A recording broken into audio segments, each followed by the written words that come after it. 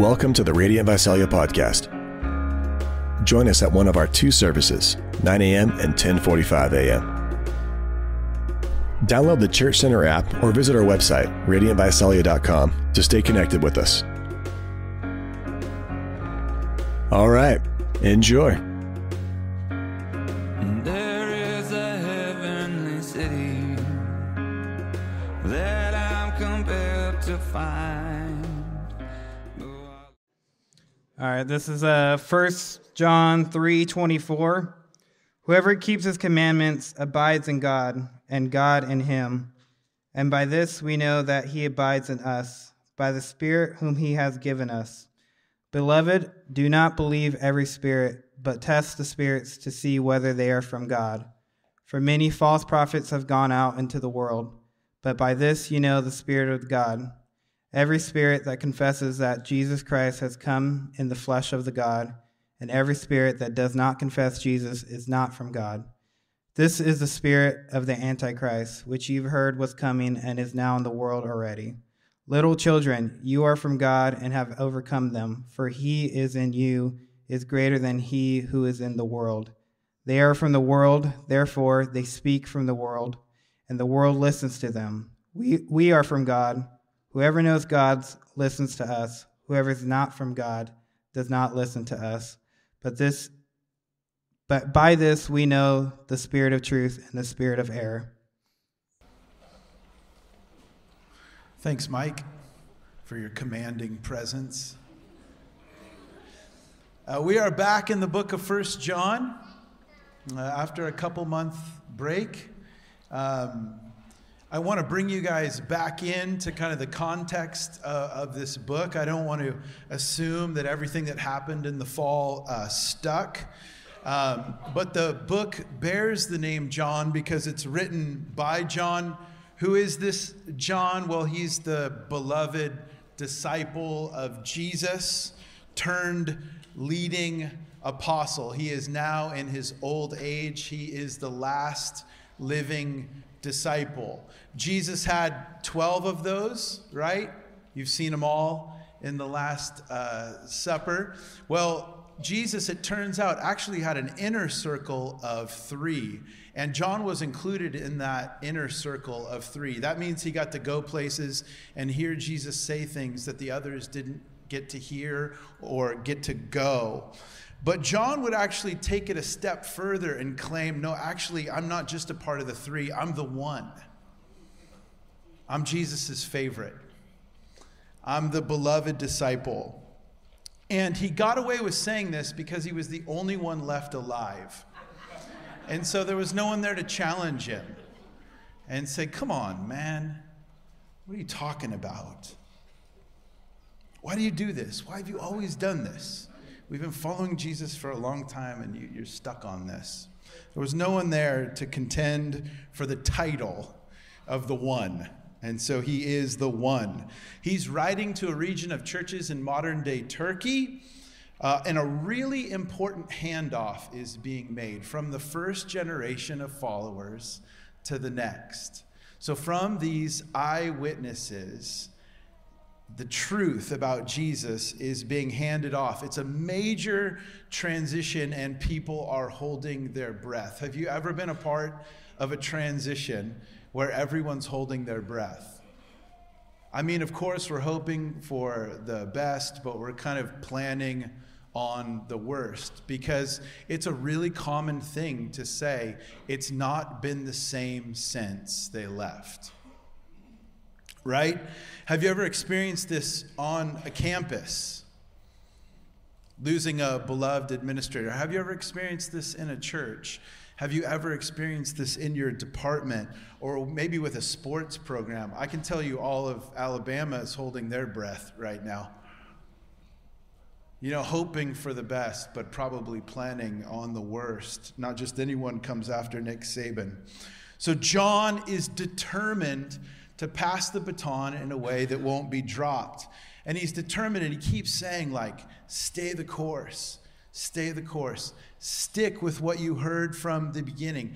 Don't get carried off into something new and something novel. Trust our testimony. And he keeps saying, we walked with Jesus. Like we walked with him. So don't listen to somebody else who didn't walk with him.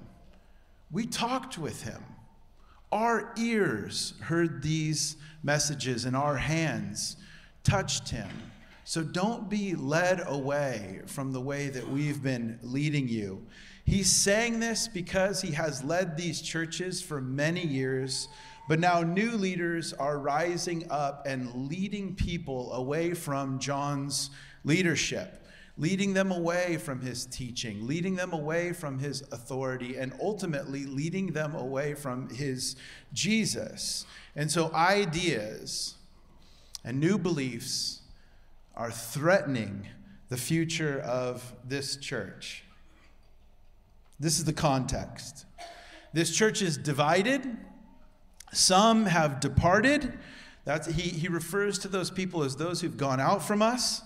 The book is addressed actually to those who have remained.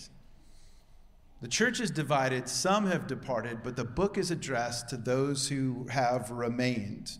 So John is not trying through this book to confront those who left on Facebook. That's not the tone of this book. He's trying to secure the people that have stayed, and he's not arguing with the outsider. He's edifying the insider by saying, stay the course. Is that good? We all clear? All right. Did you remember all of that? Of course you did. So did I. So I want to start here in this text. We started in, we're going to take on 1 John chapter 4, verses 1 through 6. And I want to start with the command John gives. Chapter 4, verse 1, Beloved, do not believe every spirit, but test the spirits to see whether they are from God. So the command is twofold. Don't buy it. The second command, test it to see whether it's from God. There's negative commands all throughout this book. Can you think of one in 1 John? Negative commands that are a springboard into positive instruction for John. Don't do this. Instead, do this. How about do not love the world or the things in the world? John often uses these negative commands and he launches in. And there's a bunch of things implied in this command, but I want to mention a few that are probably fairly obvious. The first thing implied in this command is that there are other spirits besides the Spirit of God. So there's a sort of cosmic conflict, a war for the airwaves that's being presented. And it's important to think, like, what is meant by spirit? I mean, I think we all read this and can assume, I think I know what John is saying when he says this, but what's meant by spirit? Does that mean that when the ghost of Christmas past visits you and speaks to you, Ebenezer, you know, that it's like, don't tune in to what that ghost is saying to you? No, he has in mind an utterance or a message that's inspired by another spirit, but coming out of a person who is motivated by another spirit. So this isn't a don't address Casper when he appears to you. This is examine the messages and the messenger who is claiming to be inspired by the Spirit of God. Because, beloved, there are other spirits at work. The second thing that's fairly obvious from this command, but worth saying, is that what you're dealing with won't be that obvious. If he has to say, test it, if he has to say, examine it, he's assuming that it won't just be clear, that you're going to have to put some time in to try to sort out what's being said. If it were obvious, John wouldn't have to warn him, would he? If it were clear, he wouldn't have to communicate this. And the whole Bible, from Genesis to Revelation, is clearly warning. What makes a lie particularly destructive is not that it's blatantly false, but that it contains elements of the truth. And so he's saying, hey, you should sort through this.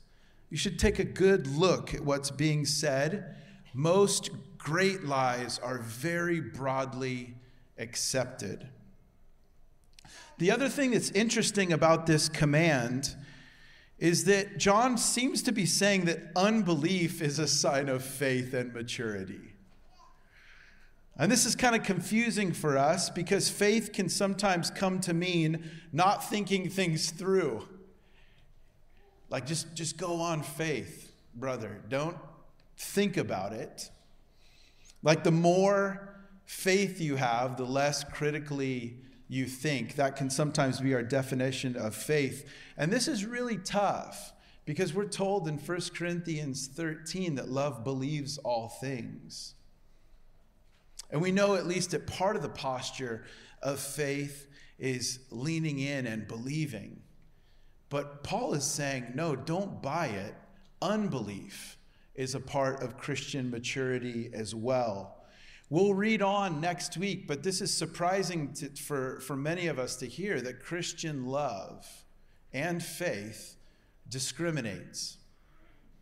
Now, I know that word's not a great word because it's come to be synonymous with and paired with race, and it's been ruined because discriminating based on skin or color or race is awful and it's an affront to the gospel. But just the definition of discriminate is to recognize and understand the difference between one thing and another. And Christian faith, move past its connection with race, it discriminates. When you open the medicine cabinet, I hope you can discriminate between what's helpful and what's hurtful in the situation you're in. In my house, I have a memory as a child of my mom grabbing eye drops, putting them in my eyes. And I said to her, Mom, my eyes are burning. And she's like, it burns. That's what happens. Just keep your eyes shut. It'll burn for a time and it'll get better. And I'm like, well, Mom, it really burns, like real bad, And she's like, whatever, Then Mom goes and gets her glasses and realizes she's put eardrops in my eyes. And now they're like melting the wax in my eyeballs,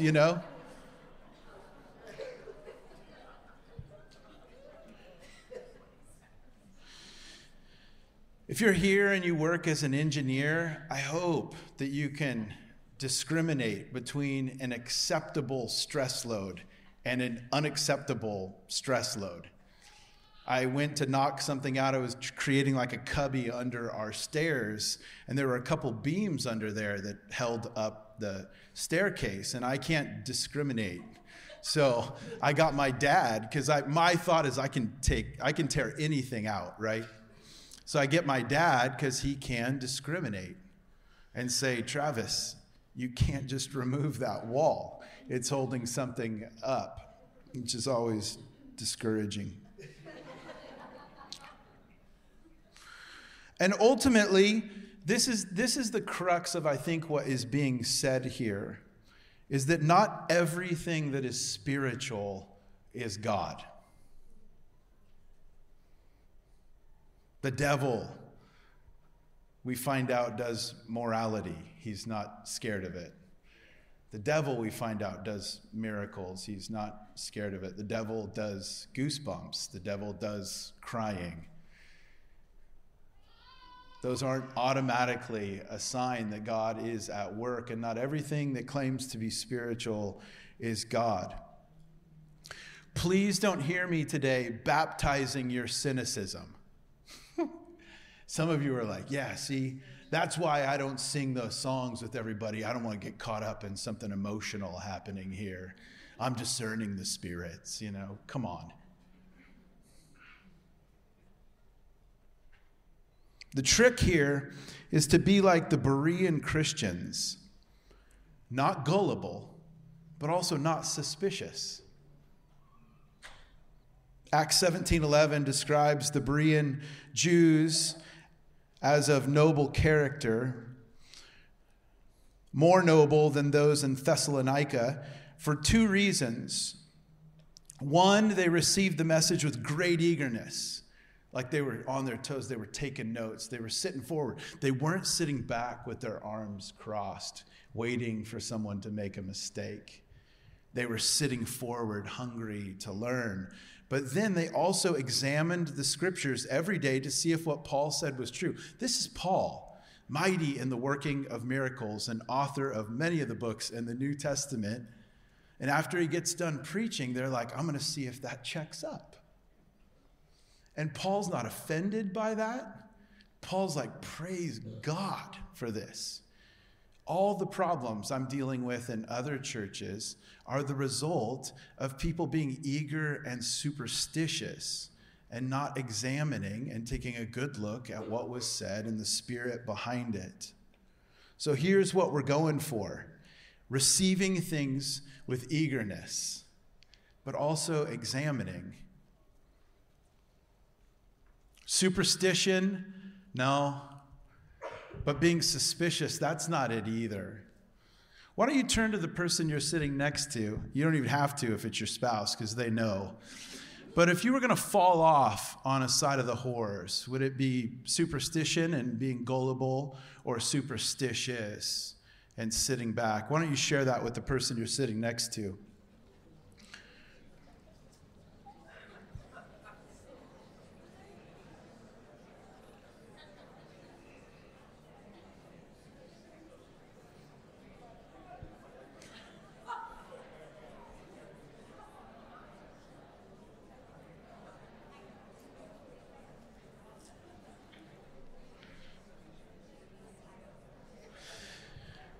Next, I want to jump to the context. Next, I want to jump to the context that John describes, because context is key. Micah, come up here. Micah, come here. Yeah, come on. Come on. Hey, context is key.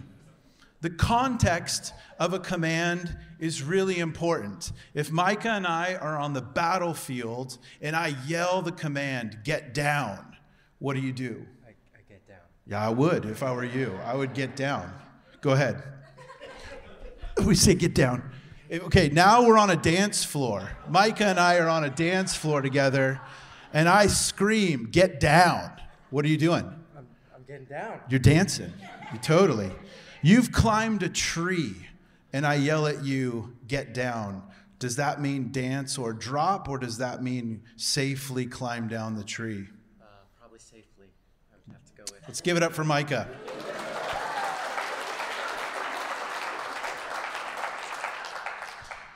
When you hear a command, it's a good idea to take a look at the context that surrounds it. So what's the context of him commanding us? Don't believe every spirit.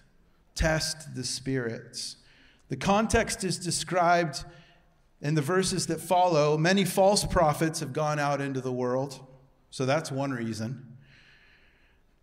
And this is the spirit of the Antichrist, which you heard was coming and is now in the world and at work already. And I want to say, although this sounds kind of wild, his context is our context. And it is the context of the entire Bible. The truth is going forth, and counterfeits are being raised up. It was his context, it's our context, it's the context of the entire Bible. I know when you read this, you're like, false prophets, man? What are you talking about? Do you know how many messages you receive that promise salvation if you turn to someone or something? Are you aware of how bombarded you are with messages and messengers that promise salvation if you turn to someone or something? Are you tired? Are you fat? Are you worn out? Are you wrinkled? Are you bald? Do you need to get out of here?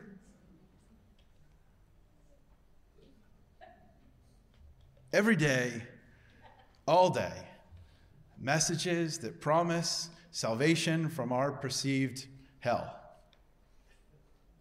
Antichrists. I'm not dealing with antichrists. Maybe divorce this from the picture you've seen in the Left Behind series of a certain character. An antichrist, we're told there's many, and there's many at work even now.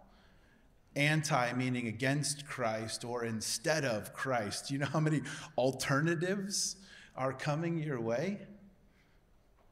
This is John's context. This is our context, and this is the context of the entire Bible.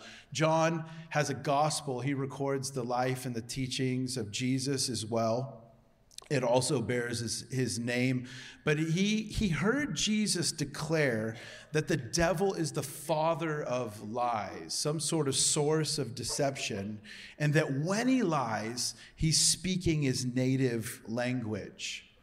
And the idea that's laid out is something like this. The devil is the source of deceptive ideas. It plays on our own flesh, our own disordered desires. And this gets worked out as we gather in what is a sinful society, or what John would describe as the world. From the very beginning, very first page of your Bible, God's giving instruction and the devil's there twisting the truth. Have you heard the story of Adam and Eve and that tree? If you haven't, here's how it goes. God says, dangerous tree, don't eat it, it'll make you dead. Then Satan says, good tree, eat it, it'll make you wise, able to discern good and bad. Beloved, test the spirits. Move with me to Moses.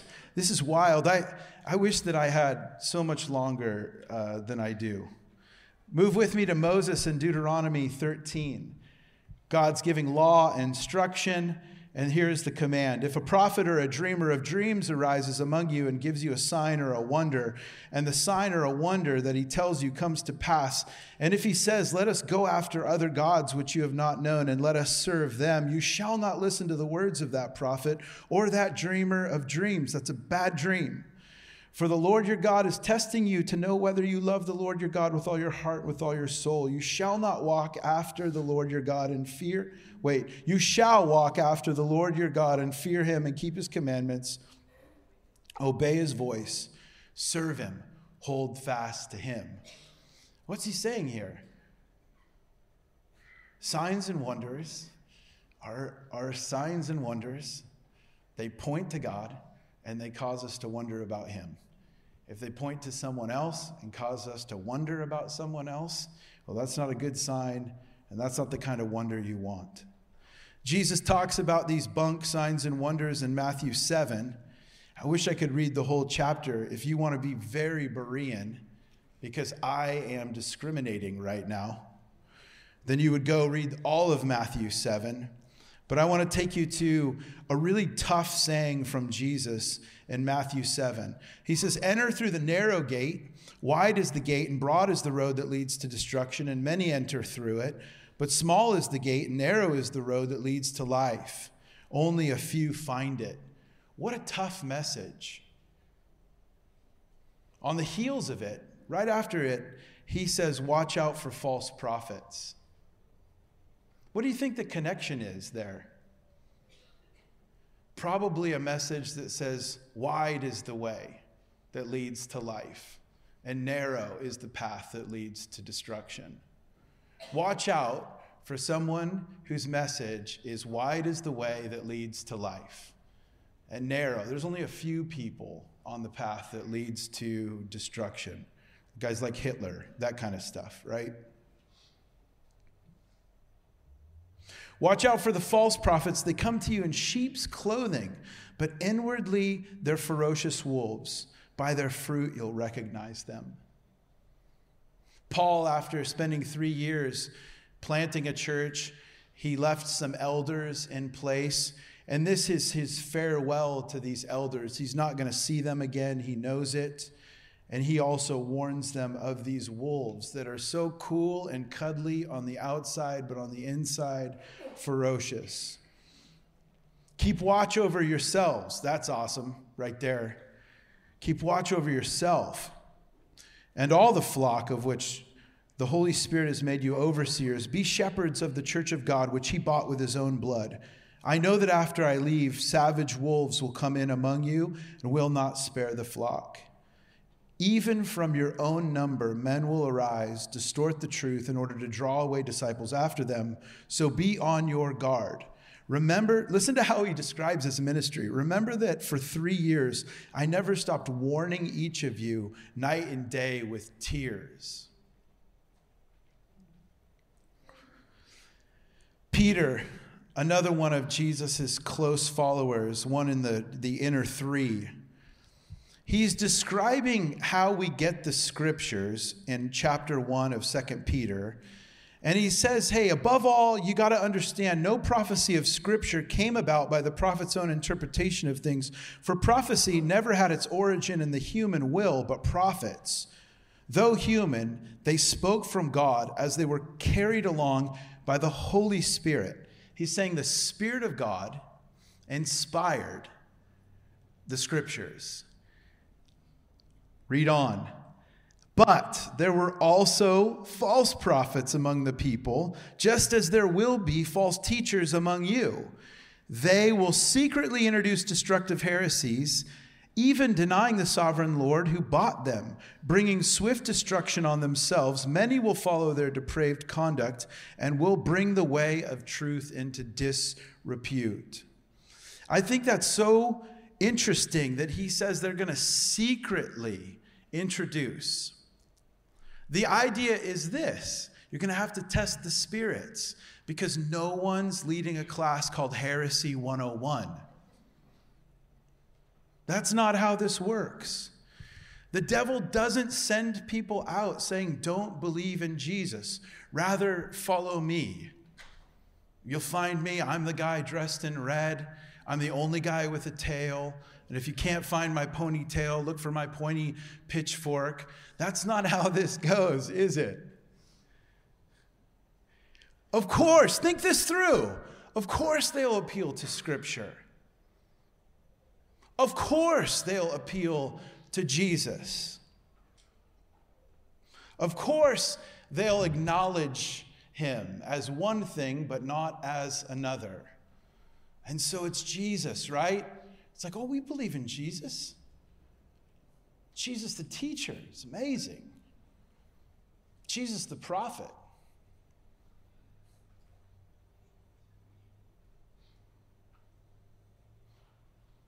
Jesus the progressive. Jesus the American. Jesus the healer. Jesus the Marxist. Jesus the Republican. Another Jesus. Of course they'll appeal to him. And the Spirit of God, we find out in this text, will point us to Jesus as the Son of God. Jesus, the Son of God, the risen, exalted, eternal, uncreated, Lord of heaven and earth, the Alpha and the Omega, the beginning and the end. The Spirit of God is always pointing to Jesus as the Son of God. And this is how we tell. This is how we discern. This is what John says to us. The criteria by which we discern this, if it's so difficult, by this you will know the Spirit of God. Every spirit that confesses that Jesus has come in the flesh is from God. And every spirit that does not confess Jesus is not from God. This is the spirit of the Antichrist, which you have heard was coming and is now in the world already. The Spirit of God is pointing to Jesus as God, and he's exalting Jesus as fully God and fully man. To this very day, it's really typical for what we would call a false religion to mess with either the divinity of Jesus or the humanity of Jesus. And there's a particular trouble that they're facing in this church. The trouble they're facing in this church is around what we celebrated over Christmas, the incarnation, the coming of Jesus Christ in the flesh. The idea of the God-man is under attack here. And it's being fed by a bigger idea, which we know to be Gnosticism. This kind of baptized Greek way of thinking has infiltrated the church. It's part pagan, part Persian, part Judaism, part Christianity, part Greek philosophy, so it's difficult to discern. But the big idea is the body's bad, matter doesn't matter. The physical is inferior, and the spiritual is superior. And so what it was claiming is that no, God didn't come as a man. Because the body is bad, how could it be that God came in the flesh? And then the idea was this, hear me out, that suffering was bad. So you can, even if you're new to church, you're probably like, oh, I can see why John's got a problem with this. Isn't this what this is all about? That God came in the flesh and suffered for our sin? Didn't Jesus die for our sins? And don't we have such a great high priest because he can connect with us? He understands the situation that we're in. Well, yeah, this is problematic, and John's not having it. Again, Jesus, risen, exalted, eternal, uncreated God, Lord of heaven and earth. That's the message. Look at the contrast in the crowd as we close. Little children, you're from God, and you've overcome them. Again, he's assuring the insider, not addressing the outsider. Little children, you're from God, and you've overcome them. For he who is in you is greater than he who is in the world. They are from the world, therefore they speak from the world, and the world listens to them. We are from God. Whoever knows God listens to us. Whoever is not from God does not listen to us. By this we know the spirit of truth and the spirit of error. You, little children, you're from God. And you've overcome them, for he who is in you is greater than he who is in the world. I love John's tone here. This is the oldest, kind of last living, gray-haired disciple. And normally, when someone's invited to test the spirits, the emphasis can become those spirits, the false prophets.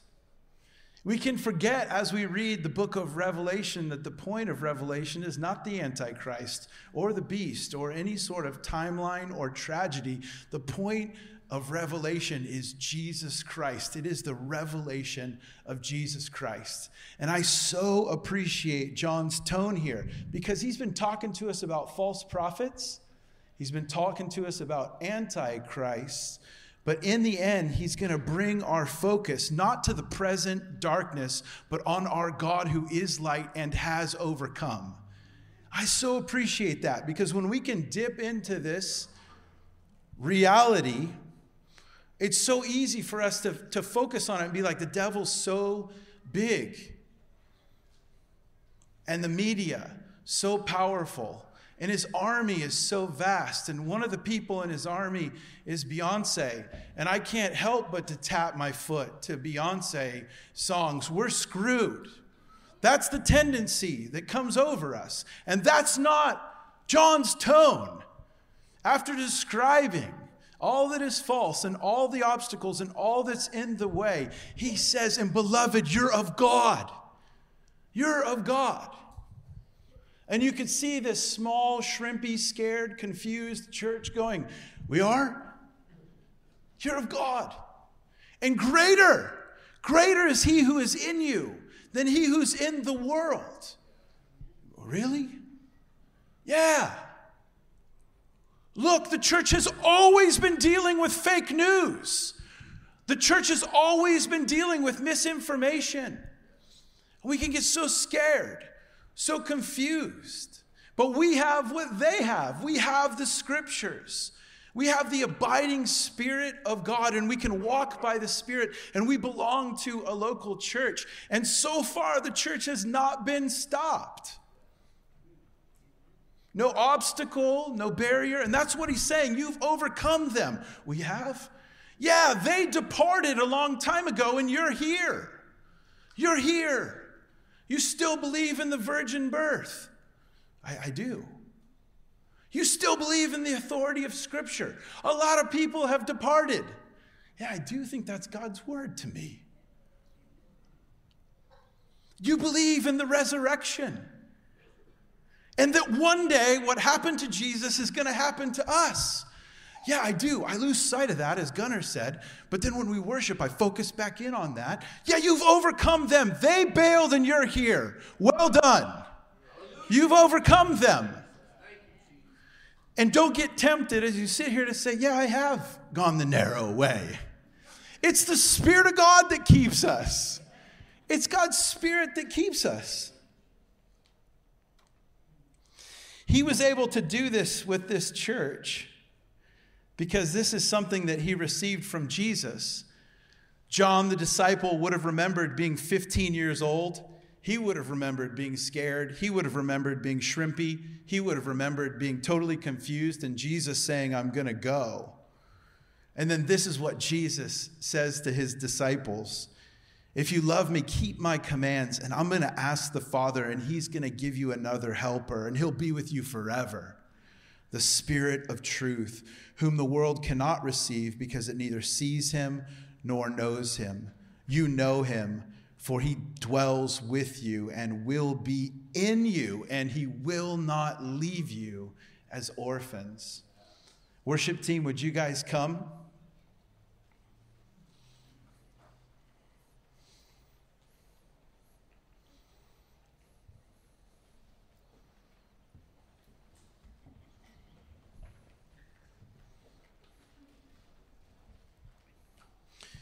We are from God.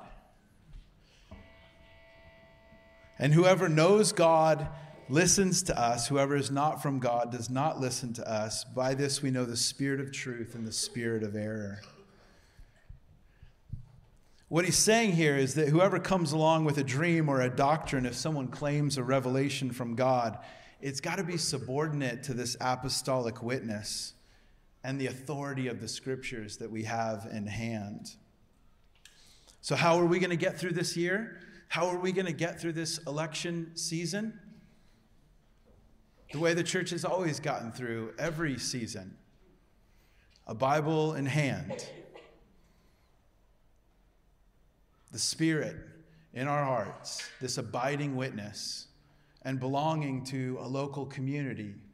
A group of people who know you well enough to not just reinforce what you believe, but to cause you to reconsider what you believe. Would you stand with me?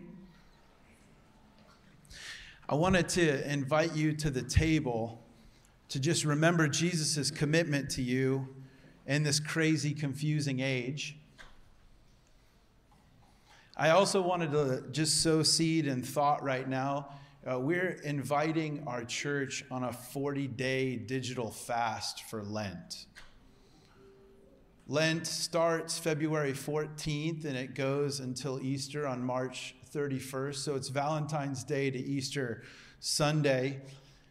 We'll have more information on this, but we have a sense that there's quite a bit of noise, and this isn't just preparing us to celebrate Easter, but this is preparing us for this year and the election ahead.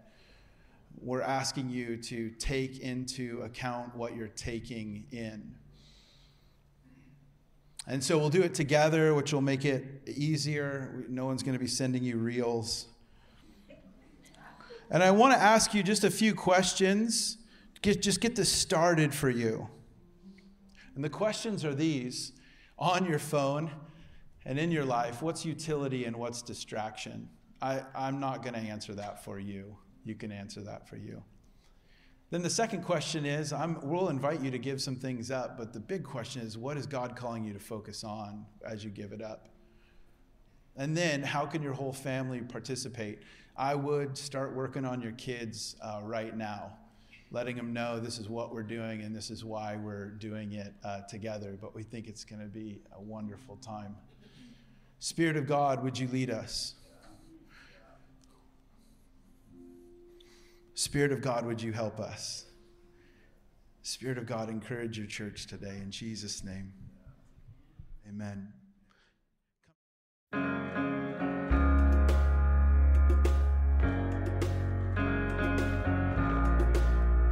Thanks for listening.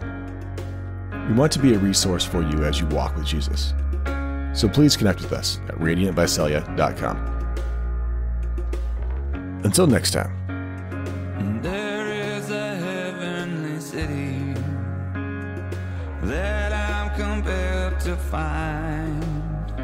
Though I love the flowers and trees and the smell of the grinding sea and all the beautiful things here in life. And I'm a pilgrim here on the side of the great divide.